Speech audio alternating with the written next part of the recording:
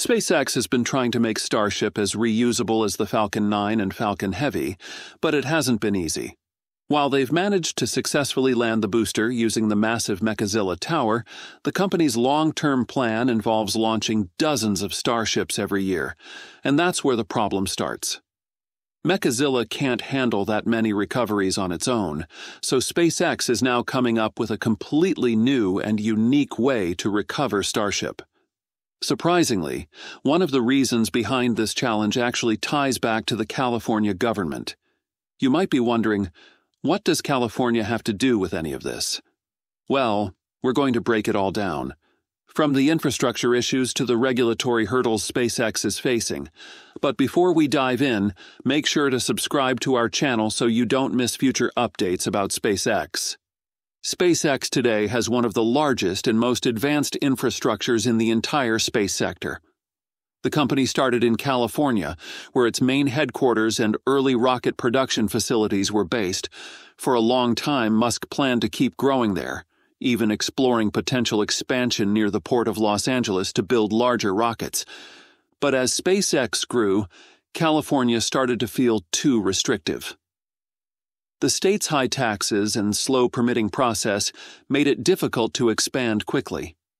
SpaceX had plans to build bigger factories and test areas near the West Coast, but every time they tried to scale, they ran into bureaucratic delays. Around 2020, things started heating up politically. Musk began clashing with California officials over COVID-19 shutdowns, which had temporarily halted SpaceX and Tesla operations. He publicly criticized the state's leadership for what he saw as overregulation. That's when he made a decisive move to shift his focus toward Texas and Florida. Florida has always been America's gateway to space. From the Apollo missions to modern-day Falcon launches, Cape Canaveral has seen it all. SpaceX now wants to make it the home of Starship's future. The company has plans for an incredibly ambitious flight schedule. Up to 44 Starship launches a year from Launch Complex 39A and as many as 76 from Space Launch Complex 37. If they pull that off, it would be the busiest launch operation by a single rocket family in history. But launching that often creates its own problems. Even with two pads, managing that kind of turnaround is a nightmare. Musk has compared it to airport traffic control for rockets. To handle the growing demand, SpaceX is building new towers, transport lines, and refueling systems in Florida.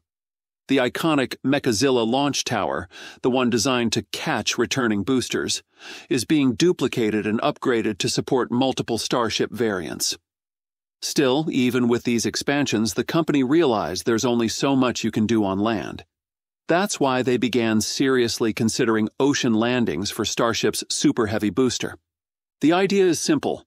If the rocket can't make it back to the launch pad, it lands safely at sea. It's the same logic SpaceX has used for years with Falcon 9, but now it's being applied on a much bigger scale. The difference is that while Falcon 9's ocean landings are already routine, doing the same with Starship is going to be a lot more complex. With Falcon 9, the process is almost second nature by now. The first stage of the Falcon 9 is about 3.7 meters wide and weighs around 25 tons when empty. It has 9 Merlin engines and takes off with about 770 tons of thrust. For landing, it reignites just one engine to slow down before touching down on a drone ship in the ocean. These drone ships are massive barges, roughly 90 meters long and 30 meters wide, with powerful engines that keep them perfectly still even when the sea is rough. Falcon 9 has landed successfully on these platforms more than 150 times, with a success rate above 95%. But Starship's booster, called Super Heavy, is in another league entirely. It's over twice as wide, 9 meters across, and carries 33 Raptor engines. Together, they produce around 7,500 tons of thrust at launch, about 10 times more than Falcon 9. Even though it will only use a few engines for landing, the heat and force during descent will be far greater than anything SpaceX has managed before. To handle this, the company needs a completely new kind of drone ship, one that's much larger, stronger, and capable of staying stable while a rocket the size of a skyscraper lands on it. The Falcon 9's drone ships already use advanced GPS-based positioning systems that keep them locked within about 3 meters of their target position, even in rough seas. For Starship, that precision will need to be even tighter, probably within 1 to 2 meters because the super heavy booster is nearly 10 times heavier. A slight offset in positioning could cause the booster to miss its landing clamp or tilt on touchdown. To handle this, SpaceX's next-generation drone ships will need more powerful electric thrusters, possibly producing around 2,000 horsepower each compared to the 1,200 horsepower units on the current Falcon 9 drone ships. The landing deck itself will also have to be completely redesigned. A Falcon 9 drone ship's deck area is about 90 by 50 meters, enough for a 3.7-meter rocket with comfortable clearance.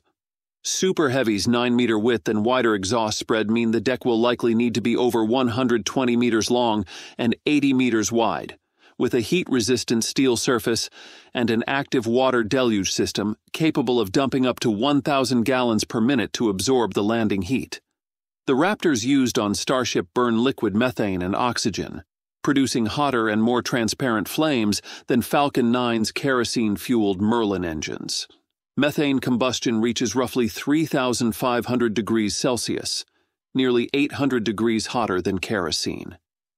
That means any misdirected plume could easily melt or deform unprotected steel, so the drone ship will require thick armor plating and active cooling beneath the landing area.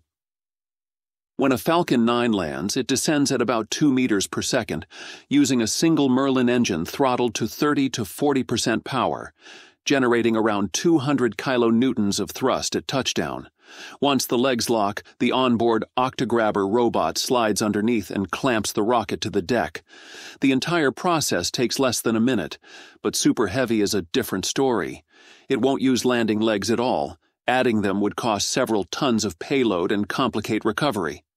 Instead, it's expected to use 4 hardpoint latches built into its interstage section, which will automatically lock into mechanical clamps on the ship.